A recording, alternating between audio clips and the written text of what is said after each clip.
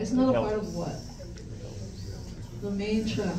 So anything that's on the outside or the periphery of that, or an attachment to that, is what they're referring to as accessory, right? So mouth, oral cavity going down continues to become esophagus, which becomes small and large intestines, so liver would be the correct answer there, right? Okay, skin is an example of which of the following barriers? Woo, everybody got this right, yes. Now if you see the term mechanical, that would mean the same thing, right? Physical or mechanical means the same thing. So if you see mechanical on the test, please do not throw a fit, okay? It means the same thing. Okay, so I don't even have to explain that one. Mental, duh, like I just was looking for options and threw that in there. Okay, which of the following secondary lymphoid organs filters blood? Which one? Spleen. Okay. What does lymph node filter? Lymph, right? Name suggests. Malt is not filtering anything. Malt is actually along your tracks, right? And bone marrow, is that even an option? No, because it's not a secondary lymphoid organ, it's a primary lymphoid organ. Okay, 4. Which of the following functions does a cytotoxic T cell perform? We just talked about this, right? So, does it perform opsonization? What is opsonization? Coating foreign pathogens, right? What coats foreign pathogens? What contributes to opsonization? Do you remember? Complement. In case you're wondering. Complement proteins. Right? Remember we say that complement proteins, they have 3 major functions. Opsonization is one. What's another one? Mac attack, yes, Big Mac. You should remember that, right? And then, what else? Inflammation. Those are the 3 major effector functions of complement proteins, right? And they have the 3 pathways to accomplish that. By the way, you guys bombed that complement pathway question on the quiz, which means it's most likely going to come back, right? Yeah, what happened there? Right? Remember, that was on the quiz. It's not here. It's on the quiz. I was going to bring it, but I was like, save it for the test, right? So complement proteins, if you remember, there are 3 major pathways, right? Alternative, classical, and lectin. Very good. So you have to think about how those 3 pathways are initiated, right? So what initiates the lectin pathway? Binding to what? Sugars, right? And those binding lectins, right? What about classical pathway? Antibody complexes. Just anytime you hear antibody, you should be thinking classical. Anytime you see that word, that term, that phrase. Okay, what about alternative pathway? Water is mediated by hydrolysis of water, right? So anytime you see water anywhere in there, that's alternative, because you don't need anything else. It's binding to the pathogen surface, and it's mediated by water, hydrolysis of water. Okay, so we rule out opsonization. Do cytotoxic T cells make antibodies? No. Check mark. In other words, you remove it, you eliminate it from your answer set, right? And then, so whenever you come across a question where you're not sure what the answer is, you probably should use process of elimination. Look at all the terms that you're familiar with and say, okay, is this cell associated with this? Cross it out. And then whichever one remains, that's probably your best guess. If you don't know the answer, this is how I'd recommend that you go about that question. Anyway, kills bacteria. So, well, it's either one of the last 2, right? It's either going to specialize in killing bacteria or specialize in killing virus-infected cells. And what did we say cytotoxic T cells do? Which cell specializes in clearing bacteria? B cells, right? Because they take care of extracellular pathogens. Cytotoxic T cells, they're involved in clearing intracellular pathogen. So if a cell is infected at that point, that pathogen is inside the cell. So cytotoxic T cell is going to try to kill that entire infected cell because it doesn't want the other cells to become infected, right, by that virus. So that's the correct answer. Okay, a patient contracted a bacterial infection and went to see his physician to get antibiotics to aid in his treatment. Which of the following MHC immune cell pair was most likely involved in the immune response to clear the pathogen? When I say involved, I mean at the beginning, before it got to the antibiotic stage. Because you'll go for antibiotics only after your immune system can no longer clear the foreign pathogen, right? At that point, you need help. And that's why Dr. Boyle will come and talk about antibiotics after we're done with the immunology section of this course. Because ideally what we're showing you is that your immune system has the ability to clear pathogens, but if it cannot, you need to go get help from the physician and from you guys, pharmacists, who will select the best antibiotics for that patient, right? The idea is during the patient's immune response to that foreign pathogen, which pair would be used? Which MHC and which cell? Anybody know? Yes. So the correct answer is MHC MC2, class 2 CD4. and CD4 positive T cell. We actually just talked about it. And I was like, let me just throw it in there and see if you guys will remember, right? Because this is part of Dr. Hughes' lecture, right? Remember what she talked about was what is the pathogen, what is the class of pathogen that's being cleared, which MHC is being used, which T cell is being used, okay, and which pathway is used to process it. Is it exogenous or endogenous pathway? I didn't throw that in this question, but that's fair game for your test. So make sure you know that step-by-step sequence there, right? And then, so it's not MHC class 1. Remember we said MHC class 1 is for what? Viruses, right? And endogenous antigens. So remember she talked about endogenous versus exogenous antigens. Bacteria will fall under exogenous antigens. So that means it's going to use MHC class 2. So exogenous antigens that are outside the cell will use MHC class 2 and CD4 positive T cell. Okay? And then MHC class 1 will use CD8 positive cells, and they're going to clear endogenous antigens, which would be a virus, for example, because they cannot replicate outside of a cell. They have to be inside a cell at that point. It's an endogenous antigen. Okay? So MHC class 1 and CD8 positive T cell, that will be virus machinery. MHC class 1 and CD4, they do not go together, so that's eliminated, right? MHC class 2 and CD8 do not go together either, right? MHC class 1 and CD8 positive T cells. So your correct answer here was exogenous antigen, therefore I'm using MHC class 2 and CD4 positive T cell. Okay, and then you use which pathway? Which pathway are you going to use? Oh. Endogenous or exogenous? Exogenous. This is your MHC stuff. Exogenous, right? Because it's an exogenous antigen. Okay, I see we need a refresher there. Okay, so you guys know what to study now. Which of the following B cells makes antibodies? What a spread.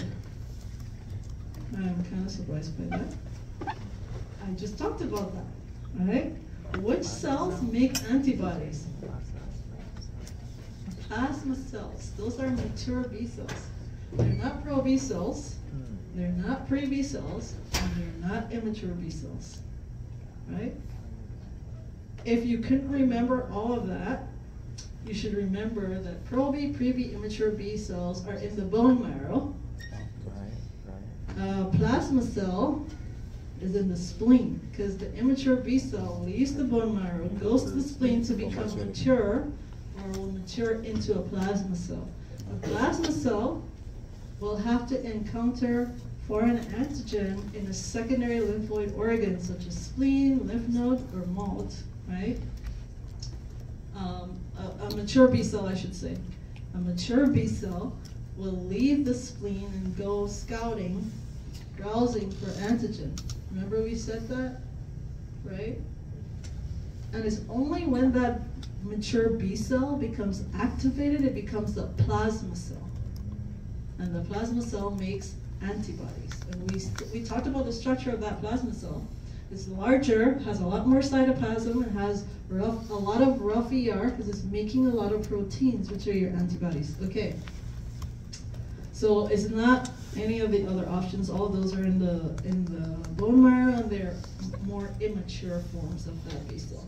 Okay, last question. Which of the following drugs would you use to treat GERD? This is a question from Dr. De La Peña's quiz, right?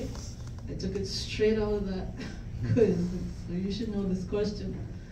Which is the correct answer? Wow, yeah, you guys blew that out of the water. Protonex, right?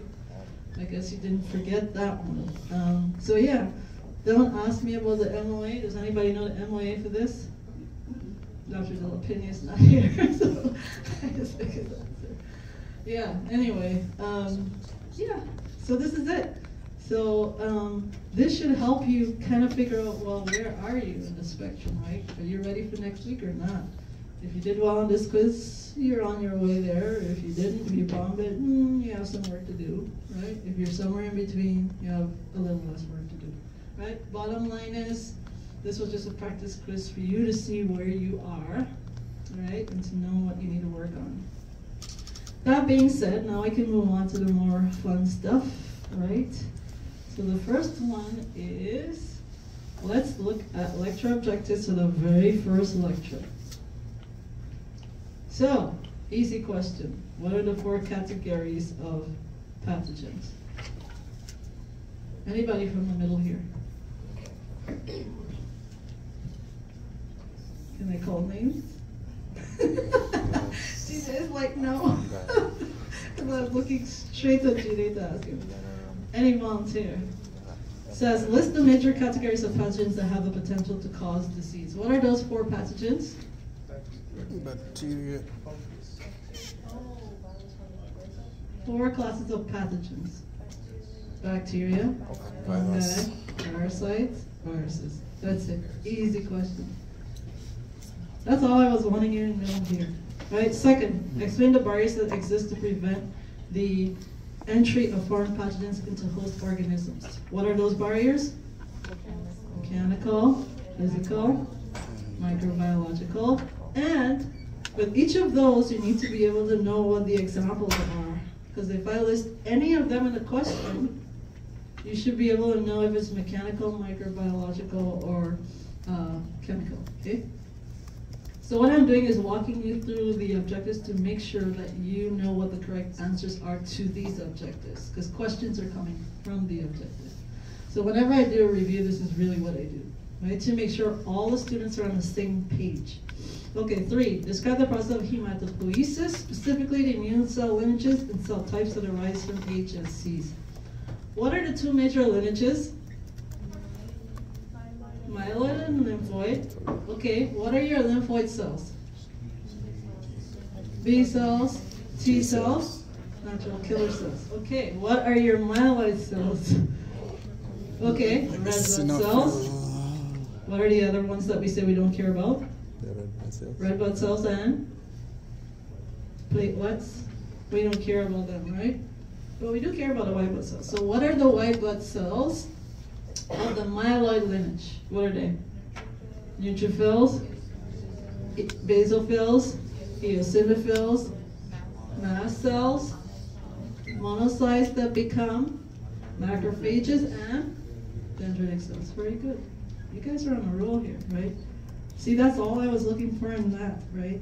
Of course, you know, as we go along, you have to know what each of those cells are going to do. Okay, describe the structure and function of the specialized structures of the immune system.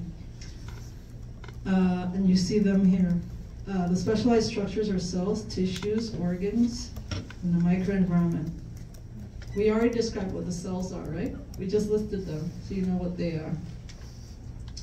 That will be all of the white blood cells, lymphoid and myeloid, and it excludes platelets and red blood cells, right? That's what number 3 is when we say what are the cells. Of course, you need to be able to categorize them between agranulocytes and granulocytes, right? What did we say a granulocyte has in its cytoplasm? Granules, right? This is why it's called a granulocyte. Those guys have granules in their cytoplasm. Agranulocytes do not have granules in their cytoplasm, but they have phagosomes and lysosomes, which will give you an indication that most likely they will function as phagocytes. Okay. Tissues and organs, we already know we've got primary, secondary, tertiary, lymphoid organs. You already know what your primary are, secondary are. We just talked about that in that quiz, right? And the microenvironment, we're talking about everything that's outside of the cells, right? So we're talking about the cytokines, the growth factors, the osteoblasts, the endothelial cells, the neurons, everybody that's in that milieu. Stromal cells that secrete cytokines or provide support, right? Okay, identify the structures that are present on immune cells that allow them to identify foreign pathogens. What are those structures that are present in immune cells? They are called, what do immune cells have on their surface that helps them to identify pathogens? Receptors. Receptors. So in an innate system, those receptors are called what? Very good. Which means what? Pattern recognition receptors. Pathogen is probably an old thing, but yeah. What do adaptive cells have on their surface? Receptors. What are those called? TLR is an example of PRR. Like receptor. Huh? BCR and TCR. Yay. Don't worry, Asia, I got you. Gina, did you? No. Yeah. Okay. You guys are funny. Okay. So when I say structures that are present in immune cells that allow them to identify foreign pathogens, I'm referring to receptors, right? Those receptors can be extracellular or intracellular. But what else can identify pathogens in the adaptive system besides those receptors? Antibodies, right? Because we said antibodies are a soluble form of the receptors, so don't forget that. On the innate side, we've got PRRs, but we also have soluble proteins that are called what? That can also identify pathogens. Starts with a C. This. Which proteins can also recognize or bind pathogens in the innate, and I should say innate and adaptive, really. Well, we talk about them most in the innate system. Those are complement proteins. So when you think about it, you're thinking about what can bind pathogens. How does the immune system recognize pathogens? 2 ways. Receptors and soluble proteins. On the innate side, the receptors are PRRs. Soluble proteins are complement proteins. On the adaptive side, BCR, TCR, and antibodies. Okay.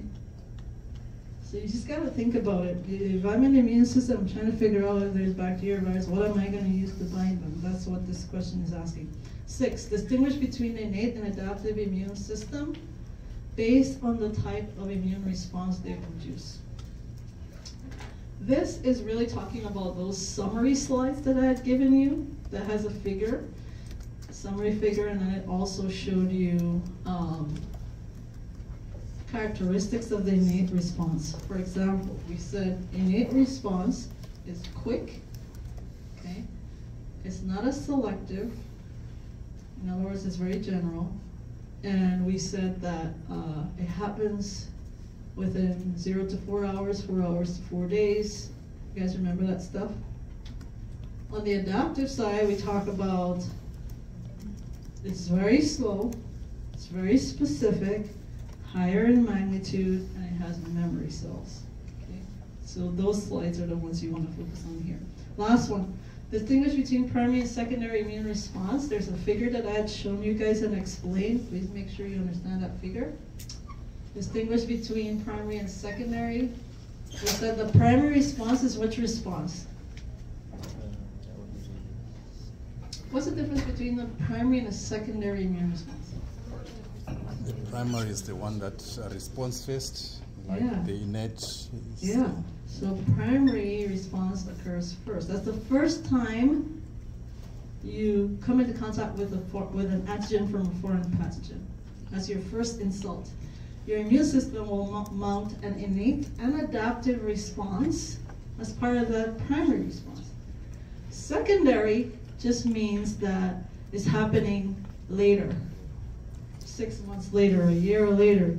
So it's the same as you saying someone contracted COVID-19, right? Let's say today, that's the primary response. They're going to mount an immune response that's innate and adaptive. Probably takes 21 days, or it may take a month, I don't know, depending on the strength of your immune system. Then the person contracts COVID again a year later. That's a secondary immune response. Okay? And that person will mount an innate and adaptive response again. But hopefully, their adaptive response will be stronger because they have memory cells that remember that pathogen. Okay, first one is done. Second one. If I can find it. Because as you can see, my screen, needs some help. And this is supposed to help me find things quickly. Don't ask me how I do it, but yeah. Okay. Number one, be able to distinguish between first line and second line of defense by identifying components of each line of defense. What is your first line of defense? Your physical and chemical barriers. So it's part of your innate system, right? What's your second line of defense? It's your innate cells, right? So this is your cellular response, right? So your barriers are there to prevent entry of the foreign pathogen. So that's the first line of defense. If the barrier is breached, then the second line of defense are those cells that are hanging out there, the resident innate immune cells that are always just hanging out, waiting for something to happen. Their response is that secondary response. It also includes the induced response. So remember when we talked about the innate system, we said that there is an immediate and an induced response. That immediate response is the response that's produced by those innate cells that are just hanging out there. The induced response is the response that occurs when those resident cells can't clear the pathogen, and then they call for help and backup by recruiting innate cells from the blood vessels to leave the blood vessels and go to the infection site. Okay? So that immediate and induced response is what we're calling our second line of defense, because it's really our cellular innate response. So it involves the cells. So first line is physical chemical barriers. Second line is your cellular response by your innate immune cells, whether it's immediate or it's induced.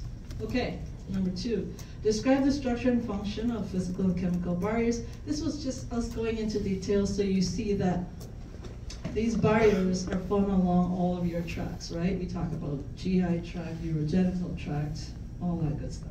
3, distinguish between PAMPs, DAPs, PRRs, and explain their role in the innate immune response. We already talked about PRRs, right? Because you need the receptor to bind the pathogen. But what are these receptors binding to, right? And that's where your PAMPs and DAPs come in. So what are PAMPs? What are they called? What is the meaning of this acronym? What are the words that go with this acronym, PAMP? Pathogen associated molecular patterns. That's it. Right? In other words, we're just trying to say antigens from the pathogen. That's it. The big word, big phrase to mean something very simple. This is what immunologists do, right? It's like we don't have anything else to do, so we just try to make big words for everything, right? So there are a lot of jargons in immunology. It's just a vocabulary that you have to learn. DAMPs. These are damage-associated molecular patterns. And what are those? Examples of DAMPs would be what? Like the Dead cells cells, that are- right? Pieces of dead cells. Okay. Like we talked about. Okay. 4, know the innate immune proteins and their contributions to the innate immune response. I've listed those proteins there for you. Right? So you have to go back to the slides that talk about these proteins. Make sure you know what they are, and know examples of them, and know what they do. So antimicrobial proteins, they just kill. Chemokines are chemoattractants, so they help to recruit cells, help them to migrate, right? Cytokines, we already talked about them at length, right? And you've seen so many examples of how they function in the immune system, because they help with differentiation, proliferation, activation, all the good stuff, right? Complement. And remember, we talked about these cytokines, your pro-inflammatory cytokines. Make sure you know what they are and how they function. And complement. Okay, when we're talking about complement, we're really talking about proteins. Those serum proteins, there are about 50 of them. And the ones that we focus on are like C3, C5, right? But there are pathways that initiate the activation of those proteins, and then they converge at which step? Do you remember? Those 3 pathways converge at which step? C3, right? So C3 is split, or you guys remember any of that stuff, the figures, right? I'm just seeing glaze from everybody, right? So that slide, make sure you know it very well. The 3 pathways, we see how they're activated. We see that they converge at the C3 step, where C3 is actually split into C3A, C3B. We need those molecules because they're the molecules that will help with the effector functioning. Well, I should say they help to activate C5, which becomes split again, and C5 is what will be the final step for the effector mechanisms that you see downstream of that. Inflammation. Sorry, is this a new one? No. Identify the cells of the innate immune system and know their effector responses. So this is where you have to know all of the cells of the innate immune system. And you guys already listed them off for me. For those of you who do not remember, just learn it this way. Your adaptive cells are B and T cells. Every other cell is an innate immune cell, okay? So all the other cells you listed for me, they're all innate immune cells except the B and T cells. That's how you learn this, right? Instead of you trying to memorize each one. So for each of the cell type now, you have to know what are the key effector functions that they use to clear pathogen. How do they eliminate pathogen? And I've listed the cells here for you. The only cells you don't see listed here, but you should add, is because I didn't update this particular lecture objective, but added to this should be eosinophils, basophils, and mast cells. So it's gonna come. I'm just letting you know it should have been added to this objective, and I didn't get a chance to do that. But it's in your notes, so I'm gonna hold you accountable for it. So let me ask, for example, how do neutrophils eliminate pathogen? Huh? Nets, right? Please add to that netosis. Netosis, right? It's pretty much like apoptosis, but we're just killing by forming nets, okay? How are these nets formed, by the way? Yes, so we're pretty much expelling nuclear contents. So nuclear membrane becomes disintegrated, so contents of nucleus is expelled, and nucleus contains DNA and proteins, histone proteins, right? So all of those will come out, and then they will be used to form a trap around the foreign pathogen. In the process, the neutrophil dies, right? What else do neutrophils do besides NETosis? Such as ROS and RNS, right? So ROS is a reactive oxygen species, so neutrophils will secrete ROS, such as hydrogen peroxide, hypochlorous acid being the most potent of them all, right? And then reactive nitrogen species, such as nitrogen dioxide, right? Okay, finally, so I just gave you an example. What else do neutrophils do? Phagocytosis, okay? So those are the three main effector functions that neutrophils will undergo. So just like I just did this for neutrophils, you have to go through and look for each cell type. What are the things that I say that they do? Those cells do in order to clear pathogens. What are their effective functions?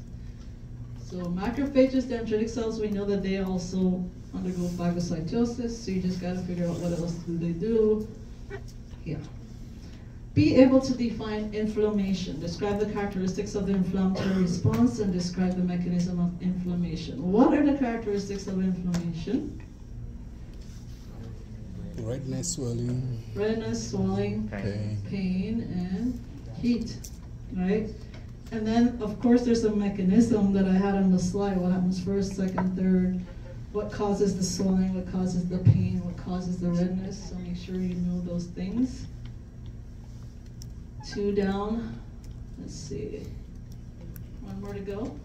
Well, several more to go. But yes, what's your question?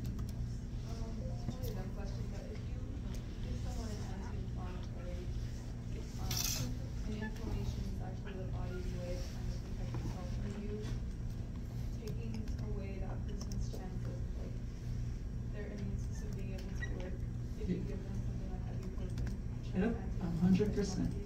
Yep, 100%. And this is one of the reasons why we're doing this. We're talking about the immune system, what's happening normally.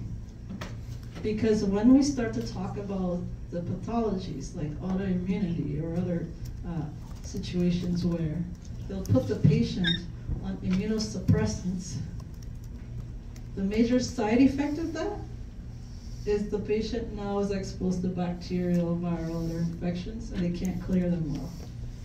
So that's a major side effect. And then what the pharmacist and the physician has to decide is, what are the pros and cons here, risks versus benefits, right? It's not that there are no side effects at all, it's just that they have to decide, do they want this patient's autoimmunity to go full-blown and they lose their organs? Or are they going to just give them immunosuppressant and they just get some side effects of bacterial infection? At that point, of course, as pharmacists, you have to decide, well, do we add antibiotics to help them manage that? This is the reason why, in the Crohn's disease patient, when you guys went through the treatment regimen, notice the regimen. So first they had used antibiotics to help clear the pathogen, but then they'd also put them on corticosteroids, which are immunosuppressants. They're actually the worst kind. You don't want to keep your patient on that for a long time. But those are immunosuppressants. They don't want them to stay on it forever. You put them on immunosuppressant to kind of reduce the inflammation as quickly as possible, but you have to have a targeted therapy that that patient is going to have in combination with that. And then ultimately, you want to wean the patient off of the immunosuppressant and give them a targeted therapy, such as an anti-IL-6 or an anti-IL-1 or some kind of therapy that is actually targeting the immune mechanism, right? Because you don't want to keep them, people just use immunosuppressants to reduce inflammation very quickly. So it's very broad spectrum, but ultimately you want to put that patient on something that's more targeted, right? That's more specific for whatever the mechanism of the disease is. Because otherwise, that's the problem you have. And even when you give patients like anti-IL-1 or IL-6 infections, and you'll see, we'll talk about that in FBMS 5, I used to give a lecture on what is called DMARDs, which are disease-modifying anti-rheumatic drugs, which are used to treat autoimmunity. It used to be in the FBMS series that Dr. Boyle, well actually in Med Chem and Pharmacology before we switched to FBMS series. Now there's not enough time to cover DMARDs. And so I still give students the lecture, but they're not tested on it. But I'm working on including DMARDs in FBMS 4, where I'm talking about autoimmunity, where I'll be talking about autoimmunity. But that's the reason why, because it's a very important thing for you to understand. If you understand immunology right here, and you understand what's happening when you put someone on an immunosuppressant, if you know what the normal immune response is supposed to be when there's a foreign pathogen, if you put a patient on an immunosuppressant, that patient can no longer combat effectively foreign pathogens. So it will always be a side effect. So anytime you come across any drug as an immunosuppressant, that should be the first thing you're thinking about. So thank you for bringing that up. It's a major teaching point so that you, as students, remember anytime your patient is diagnosed with an immunosuppressant, you have to think about major side effect will be infections. That's just the reality. It's not, you can't avoid it. You know, you just gotta decide, is this what I wanna do for my patient or not, based on what they're dealing with, right? So the idea would be not to keep them too long on that, if you can avoid it. Good question, I like that. You know, that's why we're doing this, right? Oh, you have another one, okay, go ahead. You're in a roll. When like people get their COVID vaccines, for example, a lot of times they would take inactivated medication. Is that treating their body with a way to respond to the COVID vaccination? It's going to depend on the mechanism of the vaccine. So one of the reasons why they may end up putting someone on an anti-inflammatory is COVID has been shown to cause cytokine storm. You guys have heard of cytokine storm? It's really just an increase in pro-inflammatory cytokine. And it's so strong that it actually leads to ALS, acute lung, ALI, I should say, acute lung injury, right? Which actually damages their lungs permanently. So to provide organ damage, a lot of times what they'll do is, yeah, they give you the vaccine, which is a preventative thing, but if you already have COVID, and you haven't taken the vaccine, or even if you had the vaccine, you got COVID, bottom line is that means your body is now having to fight that infection. And what it means is that depending on the strength of your immune system or what's going on, comorbidities, whatever, we just know based on the data that one of the things they did is when they screened patients who had COVID, this is like 2020, 2021, a lot of studies came out showing that patients who had COVID, their serum levels of pro-inflammatory cytokines were significantly increased. They also saw increase in chemokines. So if you think about what chemokines do, and you think about what pro-inflammatory cytokines do, that tells you that you're gonna have increased inflammation. And that increased inflammation can lead to, if it's uncontrolled, can lead to organ damage. So that's why they'll put them on an anti-inflammatory. It shouldn't be permanently, but they should, you know, just to help to reduce the storm, because the storm is what causes the damage. Because you want to have increase in inflammatory cytokines and etc. to clear pathogen, but you don't want it to be too much too fast. Because everything has to be done in balance, right? So that's another good question, but that would be a rationale for why they would put them on an anti-inflammatory, even though you want the immune system to be fighting the virus. But the thing is that it just goes out of control, and that's how patients tend to lose their organ function. And there's a short window because it happens so quickly, and that's what they found led to the death of many people. This is something I actually cover in class when I teach the med students, when I talk about cytokines, because I used to give a cytokine lecture here when I had the immunology course, because the immunology course was a course by itself, and it was covered over blocks C and D, and I was able to take time and do all this beautiful stuff. But now that is FBMS4, we don't have enough time, so I have to condense everything down to 4 weeks, and so 4 to 5 weeks. And so the bottom line is, I don't get to talk about cytokines by itself, because I talk about cytokines, what they are, what they do, what are some diseases when you have dysregulated cytokines, and then how do you treat that? And cytokine storm is a major example I cover with that, and that was seen and is still being seen in COVID patients. That's a major pathology. Major mechanism of COVID is cytokine storm. Okay, good questions, guys. Nice. Okay, this one is the B cell one, right? So this is pretty long, but I think we can run through it. Key characteristics of adaptive response, we already listed them, right? Slow, increased magnitude, memory, etc. 2, distinguish between humoral and cell-mediated. What's the difference between the two? Huh? Humoral immunity versus cell-mediated immunity. What's the difference between the two? The humoral is B cells. Humoral immunity is mediated by antibodies, which are made by B B cells. cells. Okay? Cell-mediated would be T cell stuff, cytotoxic, helper T cell, everything we just talked about, right? Summarize the process of antigen presentation, including different types of MHC molecules and the cells that express them. We just did that. MHC1, 2, CD4, CD8, we just talked about all that stuff, right? So that's what I'm expecting you to be able to know here. 4, highlight the stages of B cell development and where they occur. We just did that in that question, right? Everything happens in the bone marrow except the maturation of the B cell. So the immature B cell leaves bone marrow, goes to spleen, completes it there.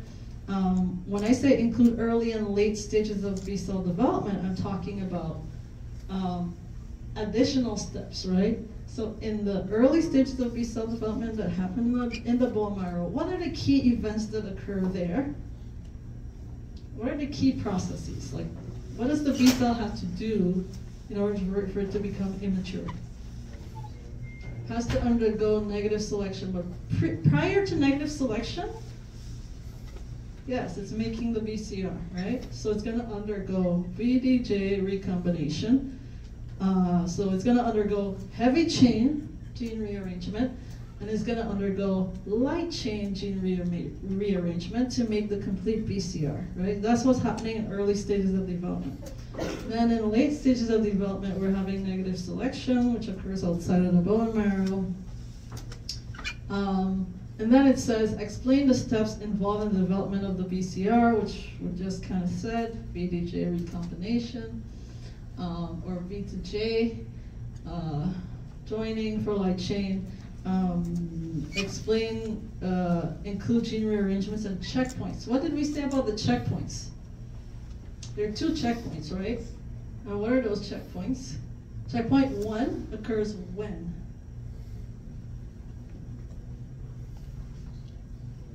So there are 2 major events. We're rearranging heavy chain to make heavy chain proteins.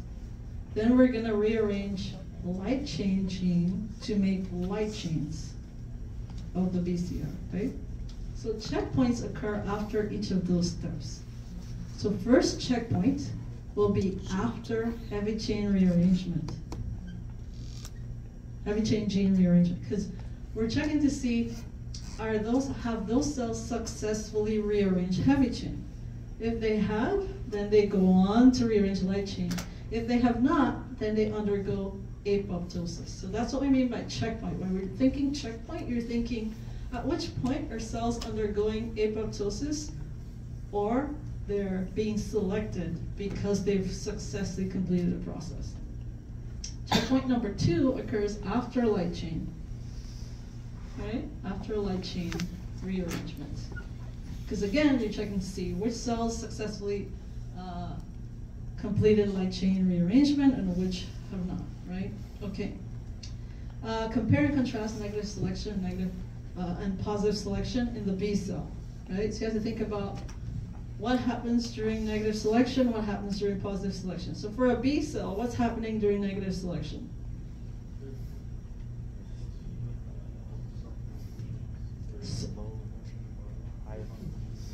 Yeah, so what's happening to the cells when they bind? So in negative selection, we're looking at B cells that can bind self-antigen. If they can, what happens to them? They die, right? Positive selection are those B cells that did not bind self-antigen and they're moving on to receive BAF signal, right? To then undergo survival, right? So they're gonna grow or proliferate. So that would be positive selection. Know the main functions of a mature B cell. I had a slide that talked about what the B cell does. It's really to make antibodies, all that good stuff.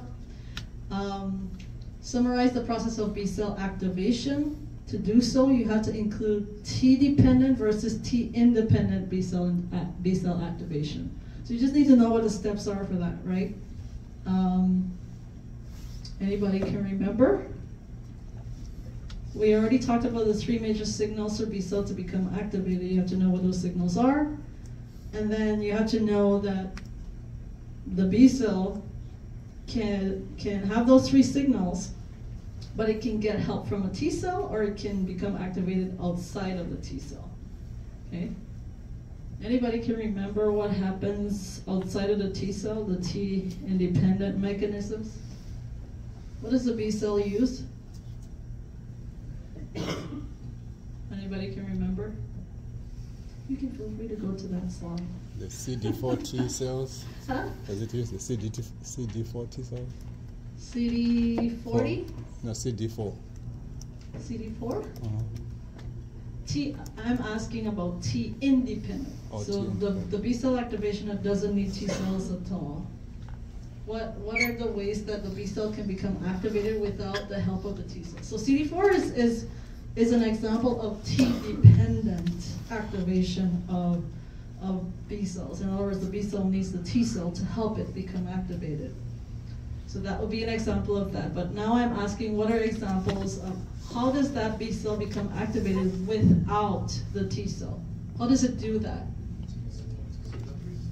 Use TLR, right? Toll-like receptor, which is a pattern recognition receptor, right?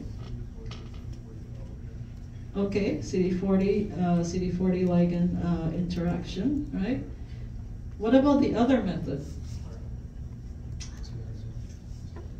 So that's all describing the TLR method, right? So it needs TLR with these other things. So what's another way to activate the B cell without T cells? C3, right? Complement, right? And CD21 complex. So yeah, it's getting hazy now, but hey, these are like, fair game, guys. Okay, outline the different fates of B cell following T-dependent activation. Now, this is what's happening downstream of the activation, right? We just talked about signals required to activate it. Now we're talking about after it's activated, what happens? What are some of the different things the B cell can do post-activation? It can do what? It can, I'm sorry? Yeah. So it can become a memory cell. It can make antibodies, right? Low affinity antibodies to go and find pathogen, and then antibodies will perform all the different functions. It can form a memory cell. What else can it do? It can it can undergo SHM, which is somatic hypermutation, right? To increase affinity for antigen. And it can also do one other thing. What's that? It can class switch, right? It can undergo class switch recombination to make other classes of antibodies. Because remember we said the first type of antibody that we made is IgM, IgD. So to make all the others, you need to undergo class switch recombination, right? Okay. Then compare structure of the B cell receptor and an antibody. So BCR versus a soluble receptor versus the antibody, what are the structural differences? I had slides on those, right? And remember we said mRNA splicing is the mechanism that's really involved there. Fc receptors, what are those, guys? They are found on what? Innate immune cells. Not adaptive cells, but Fc receptors bind to antibodies. So Fc receptors are found on cells and they bind antibodies. So the antibody can bind two sets of things. Antibodies can use their variable region on the top to bind antigen, or they can use their Fc region on the bottom to bind Fc receptors on other cells. So antibodies can bind in both directions. Know the 5 classes of the antibodies, all 5 of them, and then what do they do? What are their general functions? Okay, so in the last, one thing I need to tell you is I will put up lecture objectives for the MHC lecture. Okay, remember Dr. Hughes gave a lecture? So I created lecture objectives for those, and I will post those in that folder to help you. But in there is really just class 1, class 2, endogenous, exogenous, the pathways, and all that stuff, okay? So I will post this lecture objective today for you. We already went over a lot of that stuff, so I'm not gonna stay there. The last one here is this T-cell lecture objective, and again, because we just did it, I'm not gonna spend a lot of time here, but when we talk about outline the stages of T-cell development, in the thymus, I'm wanting you to talk about what are the key stages occurring. So what are the stages of development, which would be your DN1, 2, 3, 4, DP, SB, also negative positive selection. That's what I'm talking about here, okay? When we talk about number 2, we're talking about the genes that are rearranged to make TCR. So you have to know the names of all those genes and which ones are being rearranged to make what. Right? So which genes are rearranged to make alpha chain, beta chain, gamma chain, delta chain, okay, of the receptors. Then you have to know the structure of the TCR and distinguish between the 2 classes of TCRs. What I'm talking about here is, remember we said there are 2 types of TCRs that are usually made. What are those 2 types called? Anybody remembers? So TCR is a T-cell receptor that's found on a T-cell. Now we said there are 2 types of TCRs that are made. Anybody remember? It's your alpha beta TCR and your gamma delta TCR. So make sure you know that, guys. Know the difference. Then you have to know what is negative positive selection, what's occurring at those stages. We talked about that in class today, so I'm not going to spend a lot of time there.